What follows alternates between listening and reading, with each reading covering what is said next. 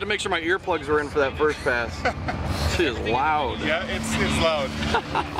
We need a little bit of noise suppression, more than what we got, but yeah, it is what it is at this point. We're gonna go have fun. Oh yeah. Yeah. Tell me what you're running in the car today. It's a 540 big block Chevy F3 139 Pro Charger. Nice. Got a Marcella manifold on there, 16 injectors. Works really nice for running 8 of them to go down the road. Have the truck once it needs it. They all kick in and do what they got to do. You got a big fuel tank in the back for the trips? Fairly big. I'm not sure exactly what it's going to hold without puking, but we're gonna find out tomorrow. Got a lot of street miles on yesterday. Yeah. So good testing. Yeah, I got the tune-up fairly close. We're just going to keep auto-tuning as needed. It's a beautiful car. Oh, thanks. It's huge. Our big issue right now is just getting the chassis tune-up good, get the clutch tune-up with that. Is it a newer build? It's a new build, yeah. I'll say it looks brand new. We started it about 9 years ago. Yeah. With this in mind. Really? Yeah. Wow. It's made for drag week. It's not a true bracket car, so to speak. I love seeing cars built for this, especially something as ridiculous as this. Yeah. That's awesome. It's something I seen Larry Larson do years ago. Followed it in the magazines. Yep. And just had to go and chase it. So what were the things you had to keep in mind when you were building it? It went through a couple reincarnations. Yeah. I started it myself with a kit from Bickle. Didn't have the time. Had a little bit more fun, so took it to a chassis builder. They had it for almost a year. They did the body and paint, the chassis, and then I took it back home, finished it up, tweaked a few things. Really? And it's basically been about 3 or maybe 4 years since I brought it home from the builder. When I built the motor, I made the tranny a 3-speed or a 4-speed from a 3-speed. Yeah. Trying to sort out the clutch ourselves with some help from Cale Aronson, and here we are. Well, you've got the power plant and the cage in here to do some big numbers. What's your goal this week? Goal this week is to finish first. Well, of course. After that, I'd like to say that we're going to run at least 750 would be a nice number every day. But if we can sort out the chassis and the clutch early on, it should run a low 7. Well, it's a beautiful car to watch that go down the track. And I'm going to remember my earplugs every time you run, because it's you really need them. It's hard to tell through the video how loud it is, but it's definitely loud. Yeah, it's got some noise.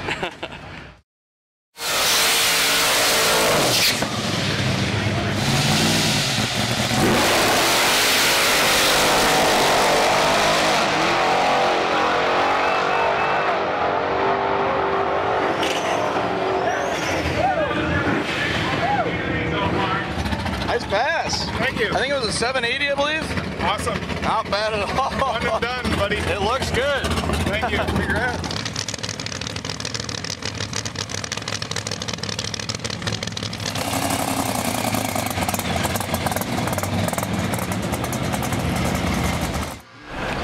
Hey, you, get out that car. It's not a jungle gym. I don't know if you step back to look at this, but it does not look safe. Looks like you could just push it over on its side. No. There was plenty of straps. So that's hilarious. Doing good so far? Doing really good. Just checking a few things out, making sure that we got no major issues to run lights, and we'll carry on. It's happily going down the road at like 80, 85 kilometers an hour. The rest of our group couldn't quite keep up, so we had to pull away. Yeah. Really? You are taking after Larson. No trailer. You left after one pass. You're going way above the speed limit. You didn't beat everybody to the next track though. Tomorrow. Took a long time to load. We didn't have the roof rack ever loaded before. Yeah. So got a lot of shit on Looks there. like fun. And then we had to jack the spring pressure front and back to make it all work. Oh yeah. Halfway there. Good. It's further up. Sweet. Thanks.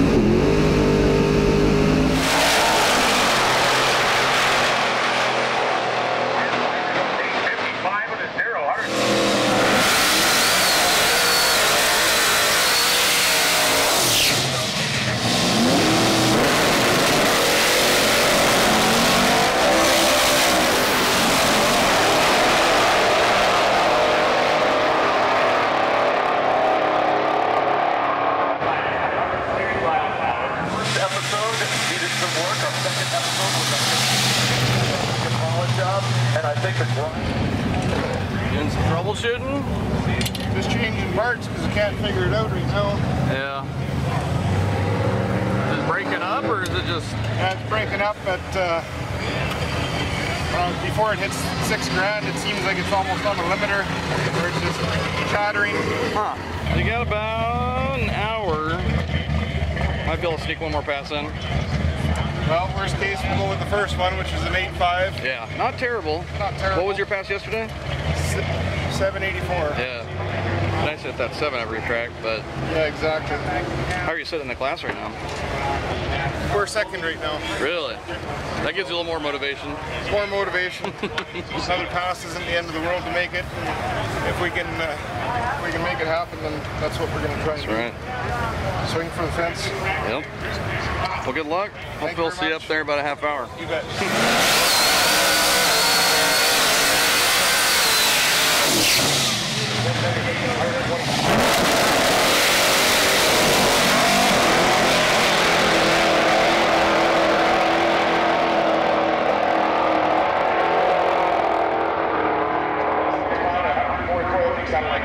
Into a little trouble, did you? Yeah, car fell off today. First pass was a 8.5 instead of a high 7. Not sure what exactly it is. We went through a few different options. 2 more passes, still not running right, so we basically are just calling it a day. We're out of time at this track. Handed in the 850 slip, and we'll hope to change it over and make it through the night. Well, awesome. Good luck to you guys. Yeah, we're running on 3 hours sleep for the last 3 days already. Oh man, it wouldn't be drag week if you weren't running on like barely any sleep, right? Yeah, exactly.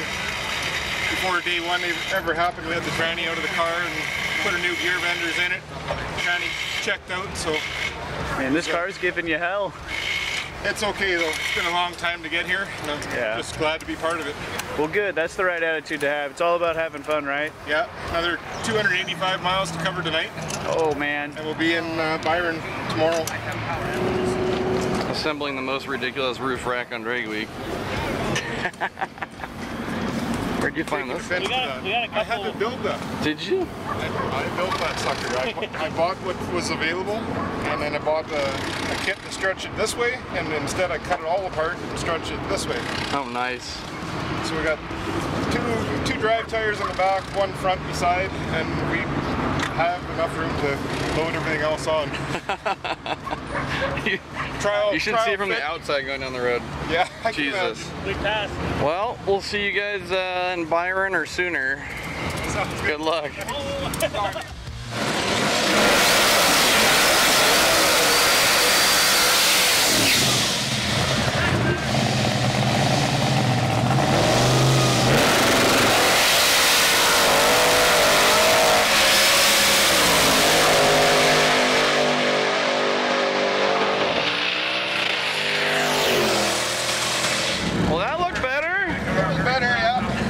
Got some new fuel in the car. Need a new tune-up now, so yeah. Looks like it's bad up top according to the numbers. It was spark plugs. Oh, thank God. That's a lot easier to fix. Yeah, so just dropped the new set in this morning, made sure it was nice and tight. I got to change my shirt. Yeah. Mr. Larson, he's been a helper for us here. Oh yeah. We've been sending him some messages, and he's helping troubleshoot as we go, and it's perfect. It's back to the simple stuff, and it's great to I can tell you're taking notes from him. Yeah, great guy. Doing good. I really appreciate his help in getting through this. So we'll see what the clutch looks like here once we get it cooled off, and go from there. Look.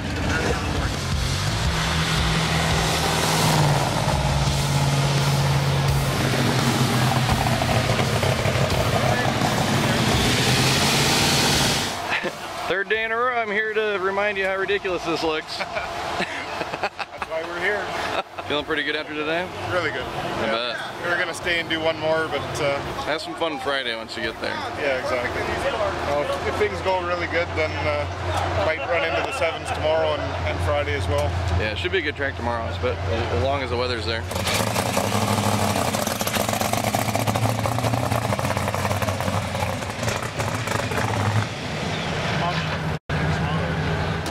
You care if I steal your seat for a little bit? No, you can hop in for a few miles? What do I need to know? Good luck getting in. Getting out's worse.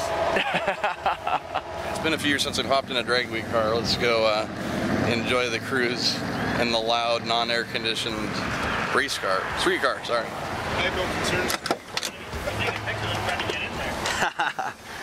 It's not that bad. It'll be fun to watch the link on the street.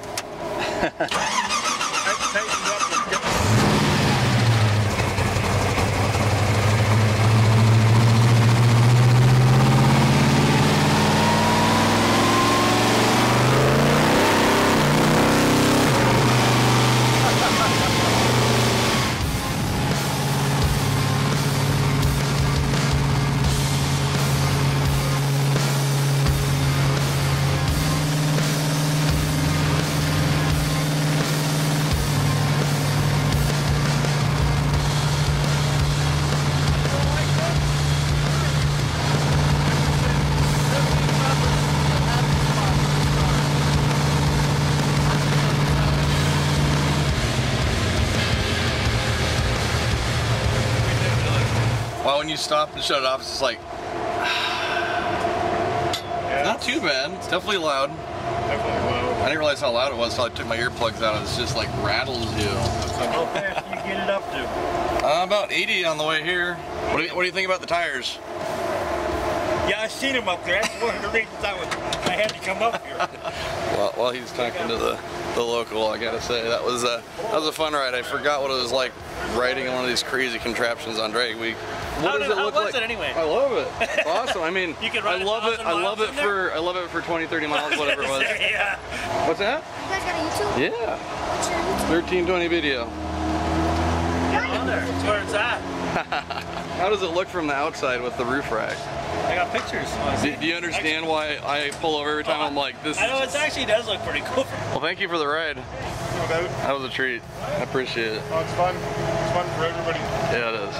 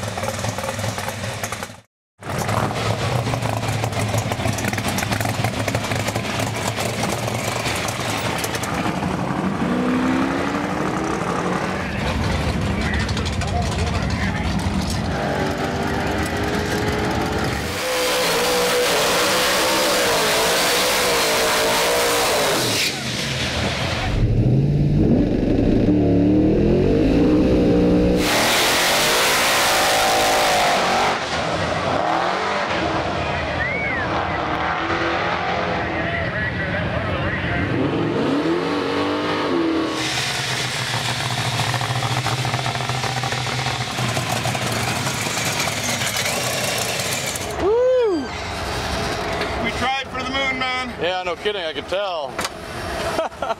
Too much power, just get out of the groove. It just didn't stick. Yeah. It would not stick. I think it had a tune-up in it.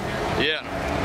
Did the shifter bolt fall off before the pass, or what happened? We rebuilt this thing last night. And you did? I haven't slept yet, so. Oh no. It was good when the sucker was standing up. Shift pressures were all good on the towers. Put it in the car, got everything back together, go to double check, and it was not working. Are you serious? I was at 5 this morning. That's when you found out it wasn't working still? Yeah, still. So were you finishing patching it back together in the lanes, or did it? No, we did that in the hotel this morning. Bob went for a snooze. I went and had breakfast and a shower, and then back outside. That's all you get? That's all you get. So just the pin wasn't lined up in the channel. Oh, I gotcha. But we got her figured out in the lanes. Good thing I know a good mechanic. Just gotta find traction now. Yeah, exactly. You try and make another pass? You bet. Good. Thanks. Cool.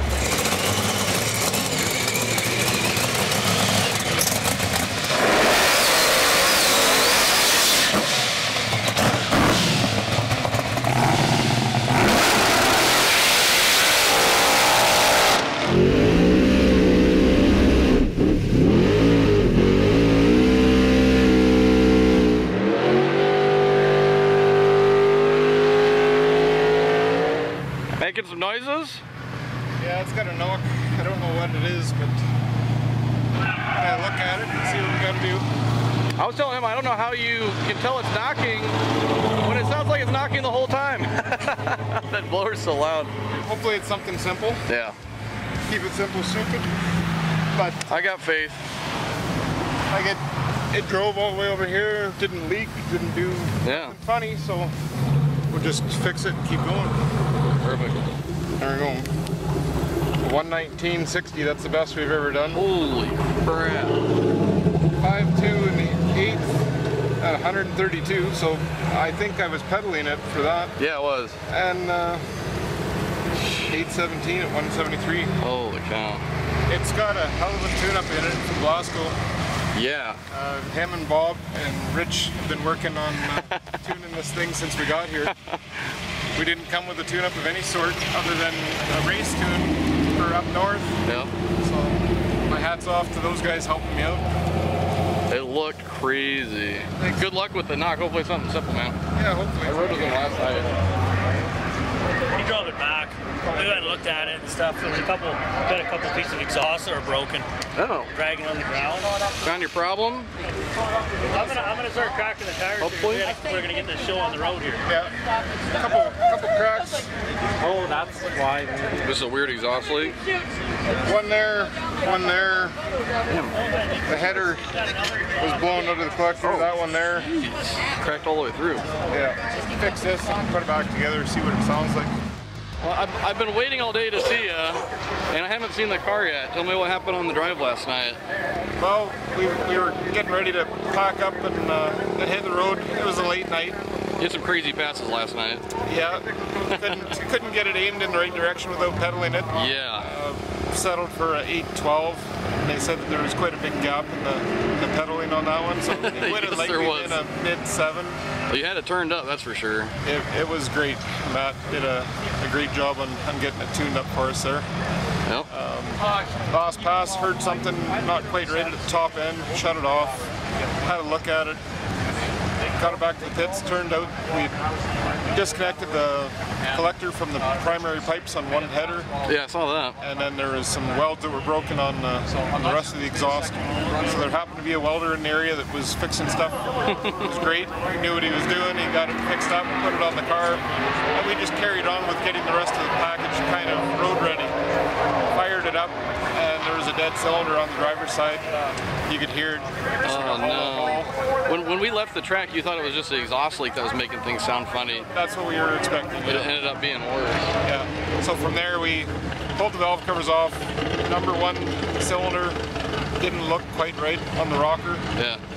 Turns out the lash opened up enough that it popped the push rod out of the cup, caught it on the edge of the cup, and then overextended the valve into the piston. Oh man. So I believe the way it ran, we ran it for 15 minutes, leaving the track to go get fuel, and it was just a constant pop. I figured, well, maybe the valve was bent, but it wasn't hurting the piston.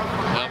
Turns out it was wrong, because we had pretty warm temperature on the oil. Yeah. So it didn't like that. We said, well, we could band-aid it and make it here. You don't want to hurt that motor. That motor's too expensive to play with that. So we'll take it home, we'll take it apart and build it for another day. Well, there you go. You've had a heck of a week, and you came not knowing exactly what it was going to do and how the tune was going to pan out, and you ran some good times. Oh yeah. But now you know what it's like. Yeah. Now you know what it takes to get through this. I kind of expected a lot of it, and that's why we brought parts with us. Optima's going to hook us up with a battery, I was told. Fix the roadkill, fix $20 Walmart battery. Perfect. But, you know, same thing, that stuff got us through the week, so it was great. We look forward to seeing you next year. I'm sure you're coming back. Oh, we'll have to talk with Shauna, but I'm sure I might be able to talk my way into getting it fixed and bring it back. Awesome. Well, it's good meeting you. Thanks. We'll see you soon. Appreciate it.